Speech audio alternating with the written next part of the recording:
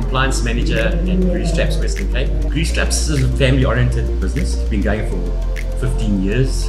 Herman Foster's late father started it and trained Herman up on doing it.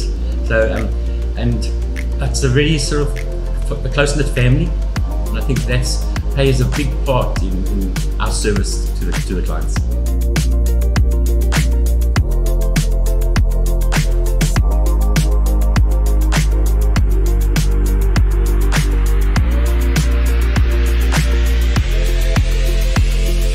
My name is Herman Foster, and I'm the CEO of Grease Traps South Africa.